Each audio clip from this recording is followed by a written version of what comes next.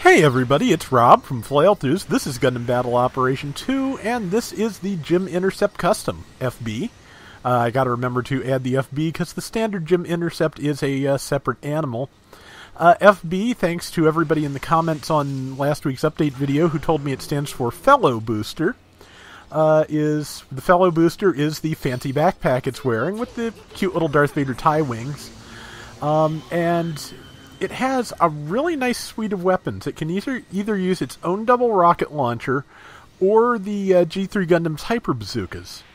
G3 Hyper Bazookas have more ammo and a little bit more range. These do a little bit more damage. And as you can see, it has a nice lunging downswing, which is pretty great. And ow. And yeah, it's a general. It's kind of oriented towards melee, does more melee than ranged damage, but you can kind of set it up for range too, which is what I've done here. I threw on as I think it's the level 3-in-1 or 4-in-1 ranged parts in the quick loader, in addition to thruster recovery up plus 10% and whatever else would fit. But yeah, it's got a missile launcher and a beam spray gun as its sub weapons. You can get about 3 consecutive shots off on the beam spray gun without pausing until before it overheats. But it also has maneuver armor and forced injection, so it's got pretty good skills. I like the thing. It's a 350 pointer at level 1, and unfortunately the bazookas do take a long time to reload even with the quick loader. I'm fighting the other new mobile suit, the Bishop, one of the models of Saikamuzaku right now, and yeah, as you can see, it does have the wire-guided beam arms that the Zeong has, and they kind of tore me to shreds because it is a support. But let me tell you, the first time I saw those hands coming at my face, I kind of freaked out a little bit. I was not expecting that. So yeah, yeah, I like the GM Intercept, and our team is all Intercepts and Bishops, and it does pretty well. I also played around in the new Space Fortress map with it, but I was not as fond of it there. I feel like having the extra room to maneuver out here is kind of beneficial for it. I'm not good at getting it to boost long enough to get the benefits of maneuver armor yet. I do not soak a lot of hits very well in this. Part of that's because as I'm using the forced injection, as you change directions, I'm pretty sure you're temporarily vulnerable. So that is kind of a bad thing. Oh yeah, it also has AMBAC. Yeah, and a lunge that, it's going to be a good foil for the Draw C, even though they're not available at the same point values yet.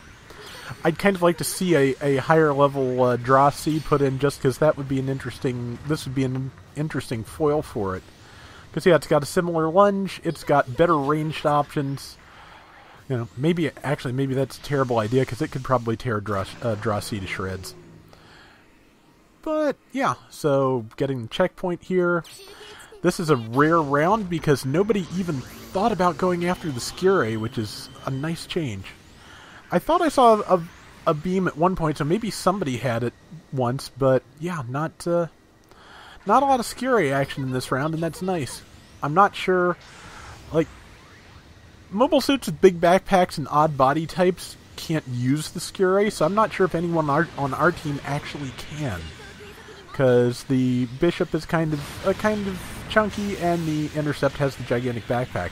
Neither of us may fit. Okay, got that kill. But yeah, you get 6 consecutive shots with the double bazookas, with the double rocket launchers magazines. The double hyper bazookas on the G3, of course, get 10 consecutive shots, and have slightly better range. So it's only a 50-point, it's a 100-point damage difference, only a 50-point range difference, but still, there is, I'd say, a legitimate use for the G3 bazookas, especially if you're looking at running this as a ranged machine, using these rocket launchers and the beam spray gun to follow up on your shots instead of the downswing. Downswing, again, I just really like it, so I kind of see myself using it a lot, because that. I mean, just that, it's pretty much the Vish Donahue sweep, but in space, as Maelstrom said to me. And he's right, and yeah, that is great. Like I said, its big weakness is the reload time on the bazookas, which is approximately forever. I think I'm probably about to get killed again here, because that bishop is kind of hammering me. But I'm not the only thing here, so got some good damage in on my fellow Intercept there, and may as well, while it's down, start on the bishop, because bishop is dangerous. I've got a round with that coming up from Darth Merrick tomorrow, and yeah, I'm really looking forward to seeing how he does with it, because he said, you know, he's not generally a support player, and he really enjoyed it. So I'm kind of I want to see how he does. Like I said, the thing's been pretty good against me in this round, and just in the couple of rounds I played with it, so it's not bad. But yeah, we've got a 2,000 point lead. I've got I'm gonna launch an airstrike because I do that, and yeah, it's going. It is a round that is going pretty well, and they're clustered nicely. I'm not sure if I'll catch any of them, but it's definitely worth trying, because man, that was a good grouping. And back into the robot. And we will take off towards the enemy here, who probably spread out. Got one. Just one, but one is better than my average space airstrike, so I forget what my rankings are in space. I think on this account I am a B minus or a B flat, and on my standard account I'm like a C plus or C minus, something like that. But yeah, it's the split up rankings I don't know how I feel about, but they are, but you know, I don't I'm still not gonna I'm not gonna break my neck trying to get a rank in space, I'll tell you that. Now, I should have just started backing off then with everybody shooting me in the back. Just with the whole team on me and apparently a lot of bishops on hand, that was just a bad idea to stick around, because that was, yeah, they just murdered me. But I stuck my nose out and it got cut off. That's just what happens. Saw somebody else going for the airstrike, and, you know, I fully support this notion. We've got a very narrow lead that I want to keep. I sent Titan defenses because I don't want anyone to make the mistake I just did. Because if we can stick together and fend them off, we've got this. As it is, there's only a couple of us that are close to death, so that's not quite enough to even it up for them, but it's close enough that I am playing extremely defensively and attacking from a great distance. I really don't want to screw this up as well as this is going. But luckily, we just got some more points, and yeah, got a couple kills at the end there, and they got some too, but not enough. So yeah, that is the GM Intercept Custom.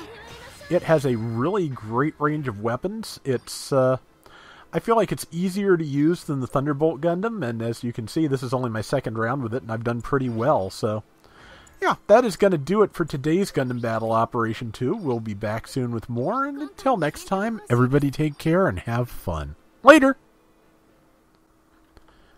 I hope we get the standard version of the GM Intercept Custom back as well. I believe that is the raid that could use a charging beam sniper rifle in the first game, and that was, I was bad with it, but it was fun to use.